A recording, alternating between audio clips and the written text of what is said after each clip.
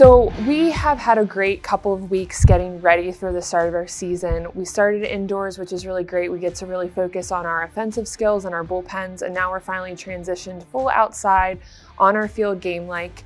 We've had a couple weeks of going through drills that really make us mesh as a team and understand each other's strengths and weaknesses and things that we need to work on and be there for one another as a team. We've also had our senior class and our junior class really rise in leadership and take not like a stand, but a place where we are now understanding it's game time and we need to really step it up.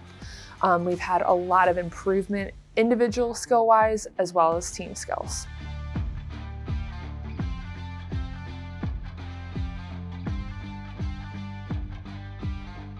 Yeah, leadership is always great when it starts in the center of the field, and we do have two senior pitchers in Marissa Hewer and Jill Haynes and a junior in Jenna Sadowski that are really going to lead the way, as well as great leadership behind the plate. We return Lauren R. as well as Sam, who have brought a lot of maturity as to help along three freshman catchers who have a natural presence.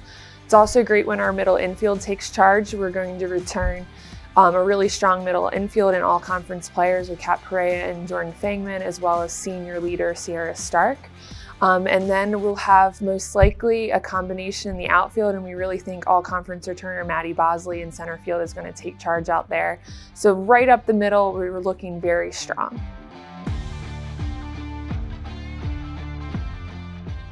I think what's super exciting is kind of the unexpected. I think we have a lot of gamers on our team, and when we've been having practices that go through just offensive circuits while we're inside, it's been nice to kind of see them on the field in game mode, and we have people that really tend to turn it on when the lights are on.